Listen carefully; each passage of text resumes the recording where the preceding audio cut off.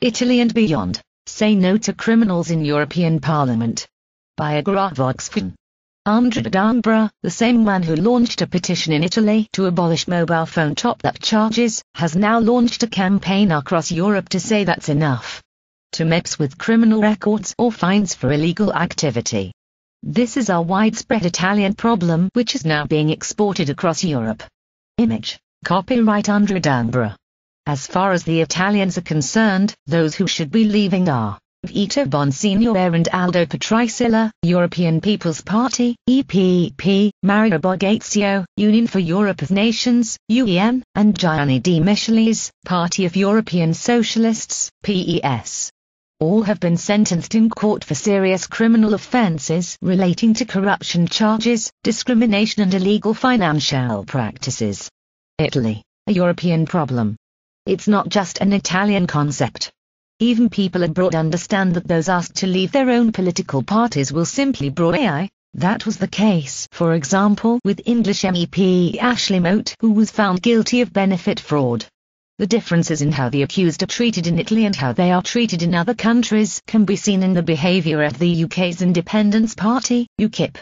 As soon as Mote was found guilty in August 2007, he was expelled from the party. Consequently, he changed political allegiance to no longer belong to a specific political party.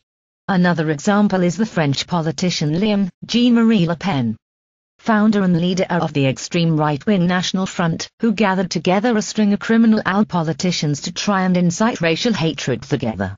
Andrew Duff, image. Copyright Lawrence Boyce /Wikimedia. Today anyone sentenced by the European Act concerning the election of representatives of the European Parliament by direct universal suffrage, annexed to Council Decision 76787-Bec, Euratom of September 20, 1976, has to be expelled by his party and return to his native country.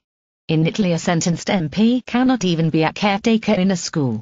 However, no law exists which forbids those who've been found guilty of criminal offences from being elected to Parliament. There is, however, a law of popular initiative signed by more than 350,000 people in the Senate still waiting for Parliament to time to approve it. Last autumn, the European Parliament's Constitutional Affairs Committee undertook a modification of the Act which governs European elections. The Speaker for this Act is the English MEP Andrew Duff. It speaks of a minimum and maximum term length for those elected, but doesn't refer at all to the ineligibility of those candidates with convictions. To this day not one Italian MEP has expressed support for this act.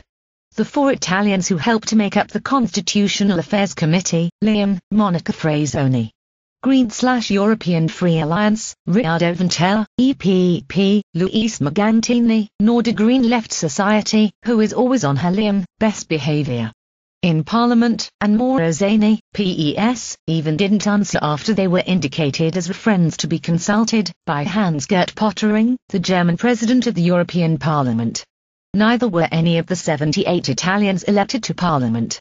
Fortunately, positive signals have finally appeared from MEPs of other nations. The President of the Constitutional Affairs Committee, the German Joe Linden, and the English Richard Corbett, PES, and two MEPs from the Alliance of Liberals and Democrats for Europe, Aldo, Andrew Duff and the German Alexander Alvara. Therefore Mr. Dambra has decided to launch a petition on his blog to demand the modification of the above Act, which gives the European Parliament the authority to impose its influence on the elections and to explain the ineligibility of candidates with criminal records, passed in courts, in a way which is uniform across the whole of Europe and which bans criminals from Parliament. Read the author's Italian blog. This story was brought to you by Agravox. Thank you for your visit.